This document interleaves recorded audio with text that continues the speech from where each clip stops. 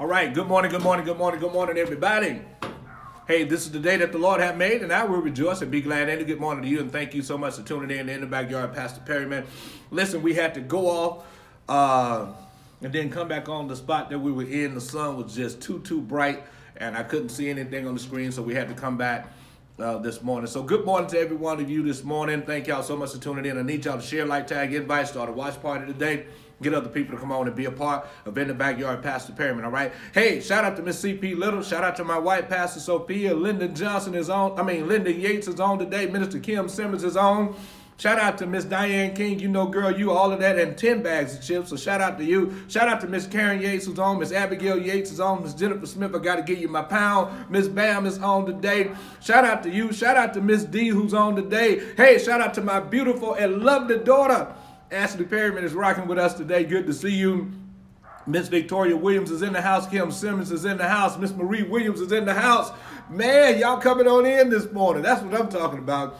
Shout out to Miss Jeanette Bell Neely, who's in the house of Full County High School class of 86. You go, girl. Good to see you this morning, too. So listen, I need you to share, like, tag, invite, start a watch party, declare and decree with me that the scammers will not be a part of our broadcast this morning, all right? Let me get some of this amazing coffee out of my Belizean cup today. It's going to be lit. It's going to be fire today. So y'all share, like, tag, invite. Need you to start a watch party. Get other people to come on and be a part this morning of In the Backyard with Pastor Perryman, all right? All right. Let's get to it today. When I was a kid years ago, my grandmother used to go to Greenwood, Mississippi to shop all the time. That's where all the major stores were for us in the Delta where we lived. And so I never forget, one Saturday we're going to Greenwood, Mississippi, and we go over into this shopping area over there where this shopping area has a sporting goods store in it. Now, my people back in the IBM would understand what the story is. Right now, in that section now is the Metro PCS is over in that section over there. And it used to be a sporting goods store over there. The movie theater is in that section. So it used to be a sporting goods store. And I'll never forget, walked inside of the sporting goods store, and I'm just looking around. I'm like a kid. I'm looking around, and I come across a funny looking thing called weights. I'd never seen these weights before. I've seen the ones that were circular, and you put the sand in the water, and I seen them. But I never seen the ones that you put on your wrist or the ones you put around your ankle. And the guy was explaining to me what they were. I'm a little kid. So grandmama said, okay, we got to go now. We got to go across the street to J.C. Penney's. Go across the street to J.C. Penney's, and when we get inside of J.C. Penney's, there's a sporting section in J.C. Penney's, and what do I see? I see them same weights that go around your arm and around your leg at J.C. Penney's. I'm looking at this thing, and I'm like, man, these feel the same. And I'm trying to figure out what is the purpose of them. We get home from Greenwood, and I go around on Altoona Circle to the back to Moses Hopper House, and he has these weights that I just seen. He doesn't have them wrapped around his arm. He got them wrapped around his ankle because he's saying this is going to help him strengthen his ankle so he can beat us when he plays football. So I'm watching him. He barely can walk. And so he says to me, you want to try them on? And I try them on and put them around my ankle, and they are very heavy as I'm walking. He tells me, walk with them, wear them all day long. You're going to find out that you're going to be better on the football field today. And here I am. I'm walking with these things all day long, and they're weighing me down. They're heavy around my ankles. And it seems like I try to run, but I can't run at the speed that I'm accustomed to. But as soon as I took those weights off, my ankles felt light. It felt like I could run faster. I could run at the same speed that I had ran before because the weights was taken off of me. The question to you today is, what's weighing you down? What's weighing you down? What's weighing you down? What's stopping you from enjoying the freedoms of life? What's weighing you down? What's holding you down? What weights do you have tied around your ankles? What weights do you have tied around your wrist? What weights do you have tied around your head? What weights do you have that are tied around you today and that are weighing you down? Is it a bad doctor's report that's weighing you down? Could it be your children, things that they're dealing with that's weighing you down? Could it be a job situation that's weighing you down? Could it be a financial situation that's weighing you down? Could it be a living situation that's weighing you down? Could it be a health challenge where you say, this weight is weighing me down and it's messing with my psyche, it's messing with my confidence? What's weighing you down today?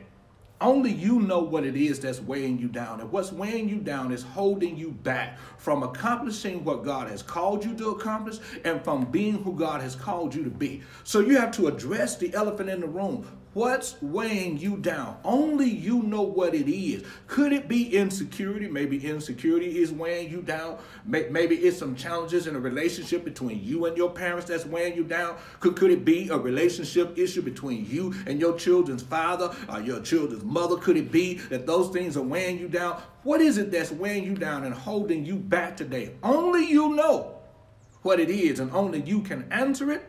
And only you can address it. I can talk about it. I can preach about it. I can minister about it. I can give you advice about it. But only you are the one that can address it. Until you address what's weighing you down, you'll never be able to push forward and become what God has called you to be. You have to understand something, that life is precious.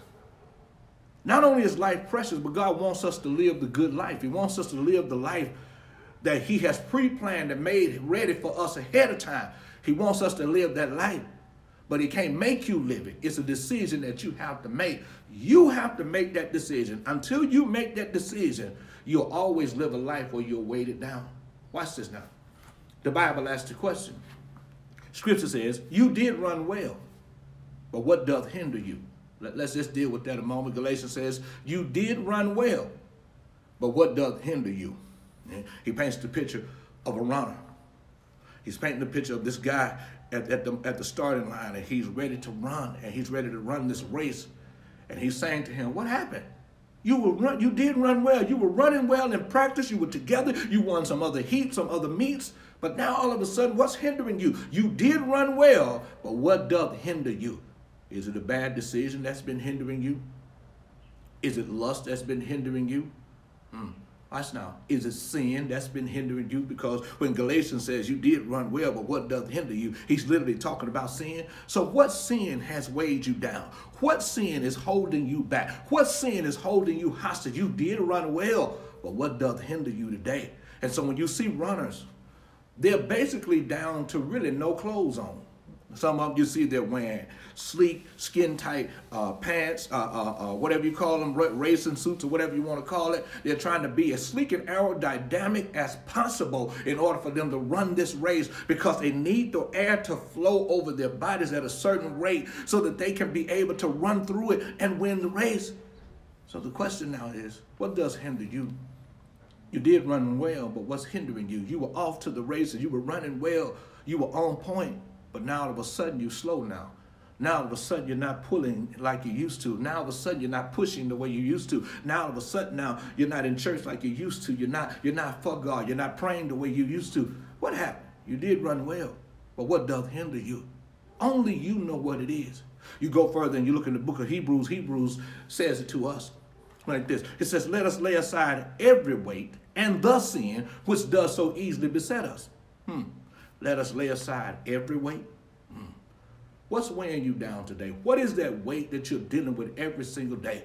For some, it's a lack of patience. It's a weight to you. For others of you, it's anger. It's a weight to you. For others of you, it's the mentality of hustling and grinding every day. It's a weight to you, and it's holding you down. For others of you, it's a form of insecurity. I'm upset with me, myself personally. I'm insecure with me. I don't like the way I look. I don't like the way I dress. I don't like this about myself. I don't like that about myself. It's an insecure thing. Is that holding you back? You did run well, but what does hinder you? Let us lay aside every weight and the sin which does so easily beset us. So what is it that's holding you back? What is it that's holding you back? Is it a relationship that's holding you back? What's weighing you down? Only you know what it is. Could it be some of the bad decisions that you made in life that's weighing you down? The Bible tells us in Acts chapter 27, you start looking at verse 17 through 22, the scripture talks about that here the Apostle Paul now is in chains, and he's on the boat, and they are sailing from Crete, and they're going to see Caesar. And the Bible says that Paul is saying to them from the beginning, nah, this ain't gonna be right. We shouldn't sail from Crete, but they're gonna do it anyway. The Bible says here they are on the ship, and they're sailing, and all of a sudden great winds come about. And the wind now is destroying this boat, is pushing this boat into a place that they don't want it to go. So the captain of the boat is saying, We got to do something here, because if we don't, we're going to end up in North Africa. And end up in North Africa, we're going to end up where the quicksand is, and it's going to destroy the boat, and every last one of us is going to die. And so the Bible says now, here's what they have. They have helps on the boat. Helps are the ropes that are connected to the anchor that's wrapped under the boat. And so what this is we're going to drop the anchor. I'm going to drop the anchor, and the anchor is going to hold us to the point that we don't run into North Africa and run into the quicksands and the boat destroys. And the Bible said the boat is running, and the wind is blowing the boat. But then they get to a point now, and they say, guess what we got to do? We got to lighten the ship. Paul is standing up there and says, listen, I told you that we should not have sailed from Crete. But you didn't listen to me, but God's going to take care of us. So here they are, they're lighting the ship. They're throwing everything off the ship to make the ship light so that they won't run aground, so that the ship won't be destroyed. Watch this now. But Paul tells them that the reason that they're in this situation is because of themselves. I wonder how many of you today are weighted down because of you.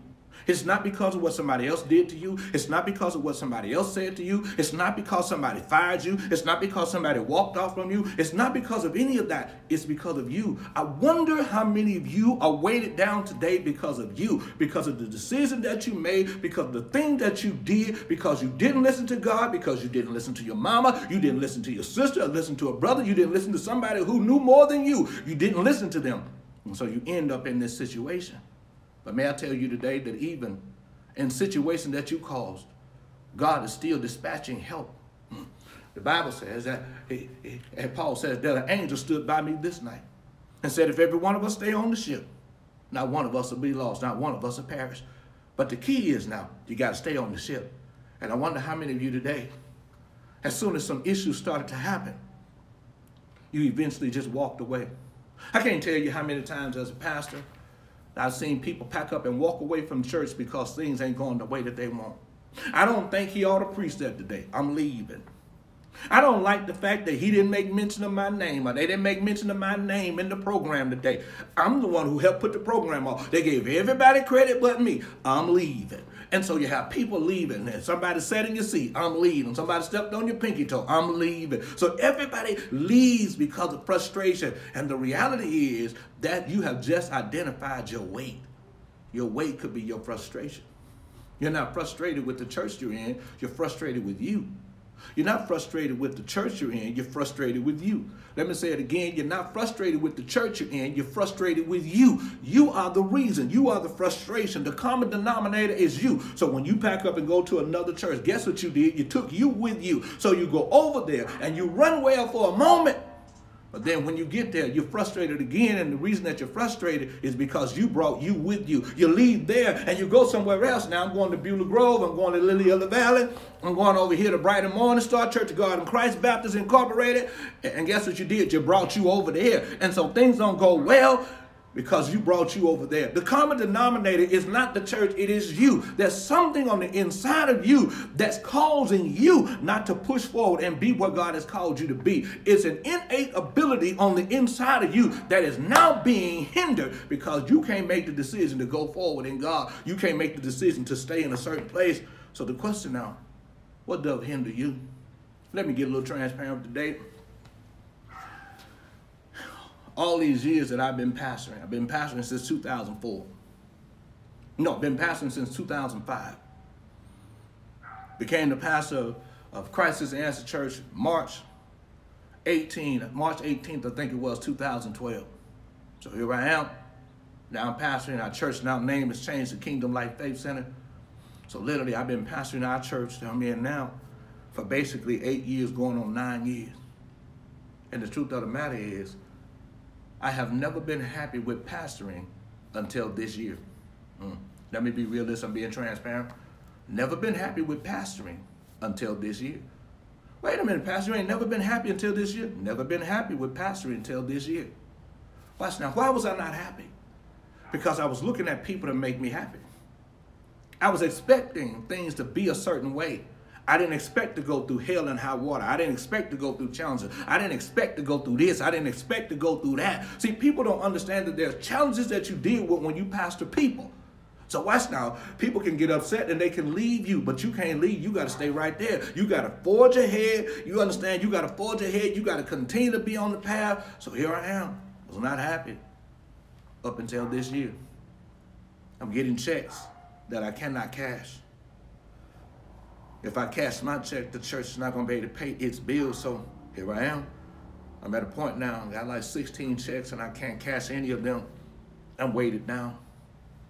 I'm coming to our board and talking to our board and explaining to our board the situation that I'm in. And the board has sympathy, but there's nothing they can do because they can't make anybody show up with resources and help. And so the board is saying, I'm praying for you, Pastor. We're praying for you. I don't need no prayers at this moment. I need some resources. I need some finance. So here I am. I got all these checks. And I can't pay my bills. I'm frustrated all through these years, and I'm not seeing what God has shown me, and people are leaving at an alarming rate, and all I'm trying to do is show the love, and maybe I'm not coming off the right way. It's not their fault, it's my fault. And so here I am, I'm trying to weave my way through this, and I'm trying to show appreciation, I'm trying to show love, I'm trying to do all of these things, I'm trying to weave my way through it. And here I am, weighted down, to the point we pull up in the car in the front of the church, and my wife got to pray me out of the car to go inside. Nobody really knows this, because once we walked in the doors, we didn't express that to people. So here I am, I'm frustrated. Numbers are dropping. People are walking away. People are angry with me. People are not angry with me. People say they love me. People say they don't love me. And you're in the in-between place, and here I am. And I'm frustrated. And I make a decision that this year, I'm not going to put my happiness in the hands of no man or no woman, but I'm going to put my happiness in the hand of God. And guess what I'm going to do? I'm going to press on. The psalmist said, I press on the upward way. Do heights I'm gaining day by day. Still praising the Lord, I'm overbound. Bound. Lord, help me, plant my feet on solid ground. So I made this decision that I'm pressing on the upward way. I'm not putting my faith in nobody else. I'm not putting my faith in anybody else. I'm not putting my faith in a man. I'm not putting my faith in a woman, but I'm putting my faith in God. I watch God do miracle signs and wonders, and I'm still not happy. So now I got to get myself to a point to where I got to identify the elephant in the room. The elephant in the room is not the people. The elephant in the room is me. It's not about what they're doing. It's about what I'm not doing. It's not about them not giving. It's about me not releasing my faith. I'm talking to somebody today because what you've done is put your happiness on hold by blaming other people. And I had to accept responsibility that it has nothing to do with them. It's about my relationship with God. So I had to renew my relationship with God. Had to go to God and get on my face and repent to God and say, God, I'm sorry for not enjoying ministry. And I had told God, I'm not happy with this. I'm not enjoying it. I have never enjoyed it. But then I started to realize that this is a choice. The Bible says Paul is standing before King Agrippa, and he's telling his testimony about how he radically got saved. And here's what he says to Paul. He says to King Agrippa, he says, King Agrippa, I think myself happy. Whoa, wait a minute. My happiness is based on how I think. My happiness is not based on you. It's not based on him. It's not based on her. It's based on how I think. So I had to shift my thinking now. I ain't got time to put my happiness in somebody else's hand. It's the way I think now. So all of a sudden now, here I am. The weight of unhappiness leaves me because I made a decision that I'm going to be happy, that I'm going to enjoy my life. I preached about it, but I wasn't living that. I preached about the life that God wants you to have. I preached about the happiness that he wants you to have, but yet I wasn't having it. And so now I got to address the elephant in the room, and the elephant in the room is me. Until you confront you, you'll never be able to conquer you. Let me say it to you one more time. Until you confront you, you'll never be able to conquer you. Many of you right now, you are passing the buck. You're putting responsibilities on other people. If my brother had not done this, I would be happy today. If my sister didn't do this to me, I would be happy today. If they didn't do this, if she didn't do this, if my mama didn't abandon me, if my daddy was in my life, you've given all of these scenarios as to why you are not happy. And the reality is, it's nothing to do with them. It's all about you. It's all about you. My happiness is not based on what they do. It's based on what I do. So I had to address the elephant in the room and get rid of the weight. And so now here I am. I'm enjoying now ministry on an amazing scale now. I'm enjoying seeing people come to Christ. I enjoy getting up in the morning and getting on my face and praying to God and praying for our members and praying for the backyard people and praying for my children. I enjoy every bit of it because what I'm doing now is that I'm watching God work. I'm watching him work. I'm watching him do exceedingly abundantly above all that I can even ask to think. I'm watching my mind become renewed. I'm watching it because I made a decision that my happiness is not going to be in the hands of other people. I had to identify my weight. And maybe today you're watching me. You need to identify your weight. What's weighing you down? What's holding you back from enjoying the good life? What's holding you back? Is it a doctor's report? Is it the person who walked out of your life years ago? Is it the person who died on you? I didn't marry you for you to die like this. I didn't expect to be alone. I thought that we was going to really grow old together, get in our 80s and 90s, and maybe one of us go home to be with the Lord. But now you gone already. Now I got to experience life all by myself. I didn't expect my child to die. I didn't expect that. I didn't expect that. And so here you are. No happiness in your life. And so now you're frustrated. Happiness is not based on anybody else. It's based on you. I never forget, when I was a kid, my brother and I used to play a lot with toys. And my brother could just get in a corner, man, and just play by himself. And he could take 2 match stems and just be over there just playing with 2 match stems. I never forget, my Uncle Robert said, this boy makes up so much doggone noise. He makes up so much noise with these 2 match stems. He could get in the corner and play with 2 match stems and just be happy with the 2 match stems. I couldn't figure that out. I didn't want to be playing by myself. I wanted to be playing with the other kids in the hood. All this stuff. He could get over there with 2 match stems. Because watch now, he was happy within himself. If he didn't have nobody to play with, 2 match stems could work for him. And I started looking at this thing, man. If he could be happy with 2 match stems, I could be happy. So I get one of my granddaddy's old tires in the back of our yard and push it around the neighborhood, push it around the block where we live, playing with the tires and all this type of stuff. I'm getting happy too. I'm talking to somebody today. You got to identify your elephant in the room. What's weighing you down today? What's holding you back from enjoying your life? What's stopping you from enjoying the good life today? What's stopping you? Only you know what it is. For some of you, you are watching me today, and maybe your pastors in the church, or maybe your first ladies in the church. You know the thing that's holding you back in your church is your religion. Religion is holding you back. You still do stuff the way y'all did it 30 years ago. And your church is not growing. There is no young people in your church at all. And because there is no young people in your church is dying. It's dying slowly because you have no young people in it. Because you're still doing service the way you did it 30 years ago. And you're not even realizing that you are not drawing people. You are pushing people away. You're still singing the same old song. Who am I talking to today? You still sing the same old songs y'all sang in the 70s that have no merit with people today. You have not shifted. You have not changed. Still wearing the same old robe, still the same old Baptist robe that has no attachment to it, that does not help anybody, that does not attract anybody, that pushes people away. And so you're wondering why church ain't growing. It is not growing because you are weighing it down with your religion. You won't let it go. I'm talking to somebody today.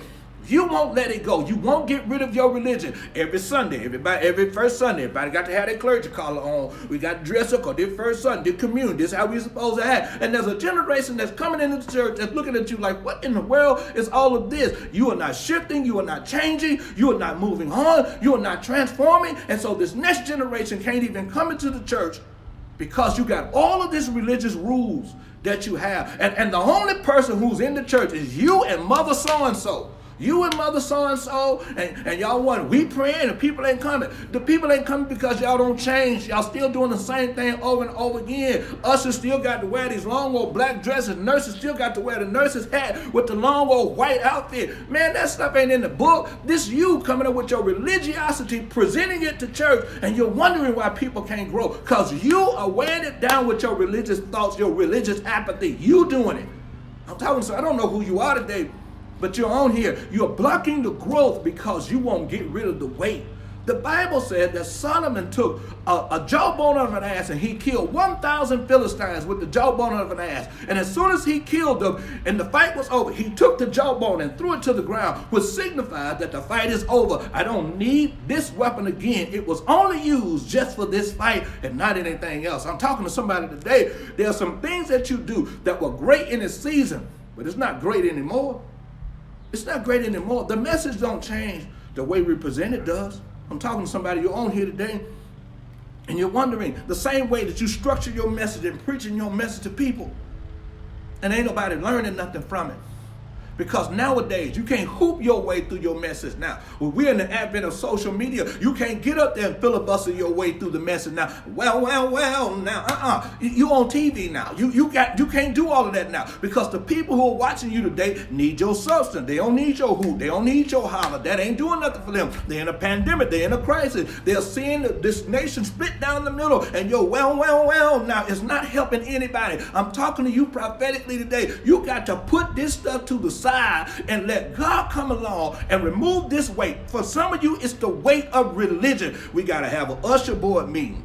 So you got this person is a part of the usher board, and that person is on the deacon board. And before you turn around, the usher board leader is a member of the male choir, is a member of the women's choir. You're part of several different organizations, and you're working as hard as you can. You're working your fingers to the bone to produce an appreciation on a certain Sunday of the month, and nothing is growing for you, and nothing is producing for you because you're stuck in a time warp. It is nothing more than religion with you every day. Religion. And you're wondering why it's not growing. We got to have our annual day. Got to have our usher son. So the usher going to pick who going to preach. Got to have our annual day, the men day. So the man got to pick who going to preach. The devil is a lie. We ain't having no annual days in our church. We ain't having no youth day. We ain't having no annual day. We ain't having no usher Sunday in our church. We ain't having no male Sunday in our church. None of that. We ain't having none of that in our church. We done got rid of all of this religious foolishness in order for us to grow and progress.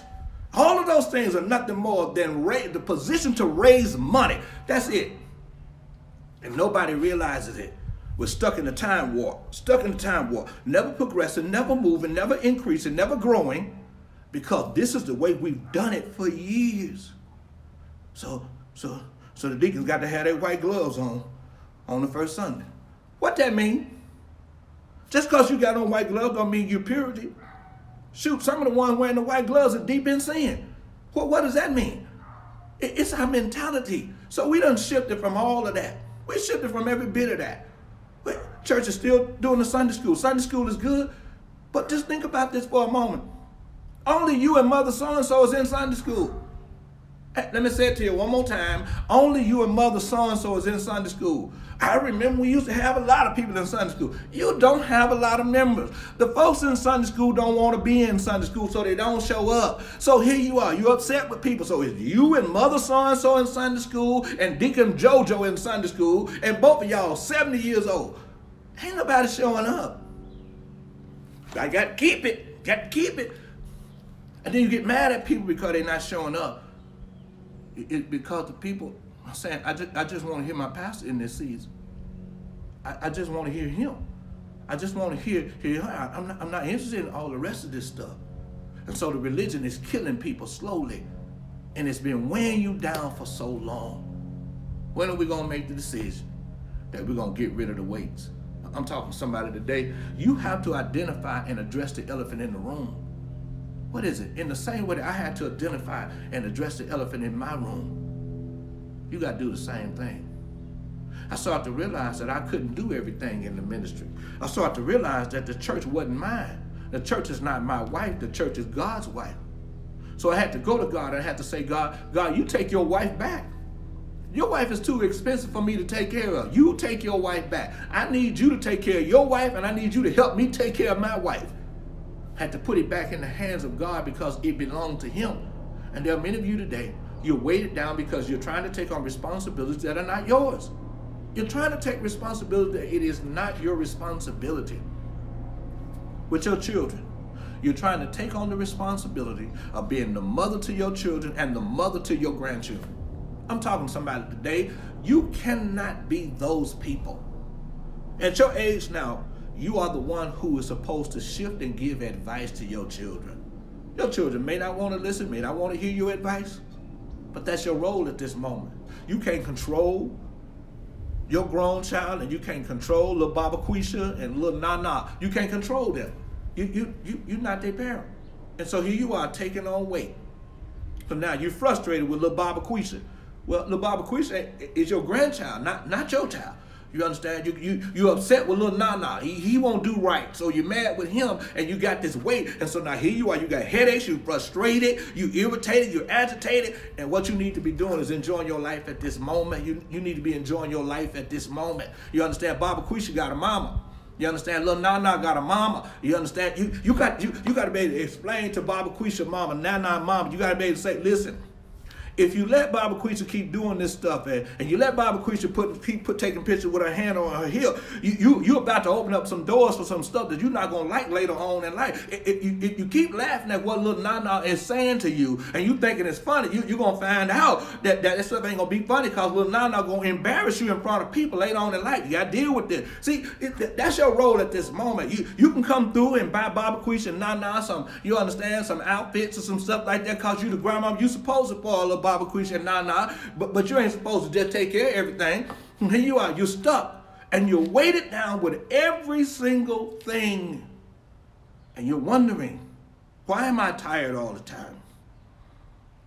Why is it that I can't keep no money? Why is it that I'm hurting all the time? Have you alleviated the weight where you just enjoy your life? Have you alleviated the weight? What's the weight? What's holding you down? What's causing the migraine headaches? What's causing the heart palpitations? What's causing the diarrhea? What's causing the acid reflux? What's causing it? There's something that's causing it, and you are not addressing the elephant in the room.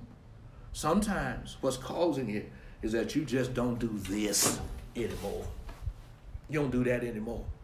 Sometimes when I get finished doing what I'm doing, I go to my office.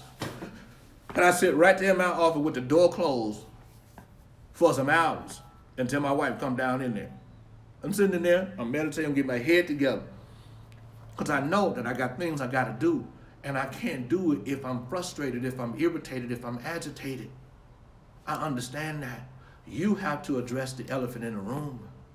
What's your elephant in the room? What's holding you down? What's weighing you down? You did run well in the beginning, but what does hinder you? What's holding you back? Only you know the answer, and only you can address it. We can talk about it, but you're the one that's got to be about it.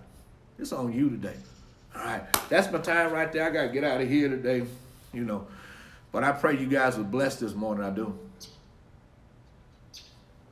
The coffee's still hot. So listen, y'all share, like, tag, invite today. Start a watch party today. Get other people to come on and be a part of it in the back of yard with Pastor Perryman, all right? And I appreciate every one of y'all. I do. Hey, shout out to Miss Abigail Yates, Miss Jennifer Smith, who's on today. Hey, Miss Gloria Turner's in the house. Prophetess Kathy Fontenot is on today. Shout out to Salilo Jones, who's rocking with us today. Good to see you, my brother. Thank you so much for tuning in. Listen, I'm getting ready to pray, and then I got to give somebody their day today, all right? So don't go anywhere. Let me pray for you, and let me give you your day today, all right? Hey, my cousin Byron Williams is rocking with us this morning, too. Good to see you, man. Father, in the name of Jesus, I lift up every person who's watching me today. I ask in Jesus' name, God, that you would bless the people, that you would add to their lives, that you would increase them more and more. You said in your word that wealth and riches will be in our house. So, Lord, we believe that we receive that now in Jesus' name. So now, Father, I pray for your grace and mercy to be over every person who's watching me today. For every person, God, who's weighted down. I ask in Jesus' name that you would help us, God, to identify the weight, but help us, God, to confront it and conquer it today so that our lives will never be the same again. And Lord, I give you praise and I give you glory today. I thank you, Lord, for blessing the country of Belize. I thank you for blessing the citizens there. I thank you, Lord, for blessing the Delta as a whole. But God, I thank you for blessing Itta Bena. I thank you that my town shall recover from a fall. And I thank you, Lord, that you're pulling down and destroying false leadership. And you're renewing it with new governmental authority today. And Lord, I thank you for it in Jesus' name. Amen and amen. All right. Got to give somebody that day today, but don't listen. Get your seed in the ground today. Go to our website, KingdomLifeFaithCenter.org. Click on the online giving button there and get your seed in the ground today. All right. Hey, today is Prophet Kathy Fontenot's day. Whatever she wants, she gets. Whatever she needs gets supplied. It's her day today. So shout out to her. Today is Miss Irene Holmes. Whatever Miss Irene Holmes wants, she gets. Whatever she needs gets supplied. Today is her day today. Show them some love. And today is Brother Solalo Jones' day. Whatever he wants, he gets. Whatever he needs, gets supplied. It's his day today. And then last but not least, today is Miss Lakeisha Ollie's day. Whatever she wants, she gets. Whatever she needs, gets supplied. It's their day today. So show them some love. Show them some appreciation. And we thank y'all so much for being on, all right? Get your seat in the ground. Go to our website, KingdomLifeFaithCenter.org. Click on the online giving button there and get your seed in the ground today. Don't let the devil stop you from sowing and giving. Remember, we said we don't believe in Team I. We believe in Team We. We are a team, so for every soul we win, for every life we change, for every person who gets built up, you're going to get credit for it because you're part of the team today. So we thank y'all so much for tuning in this morning. If you want to sow directly to me, you can do it through the Cash App. The Cash App is the $ Pastor C. Perryman. Again, the $ Pastor C. Perryman. Also, to sow to my wife, it's the $ Pastor Sophia. All right, get it in the ground today. All right. Hey, we love y'all. We appreciate y'all so much. And we thank y'all for tuning in. All right. Hey, shout out to Miss Kelly Johnson today. All right. God bless. Y'all have a great day. Be blessed in Jesus' name.